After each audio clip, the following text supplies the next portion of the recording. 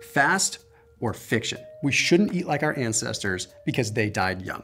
It has some merit, but the reality is, I think it has a lot more to do with modern medicine than anything else. Our metabolisms have been developing for thousands of years. Industrialized agriculture has only been around for a little over 100 years.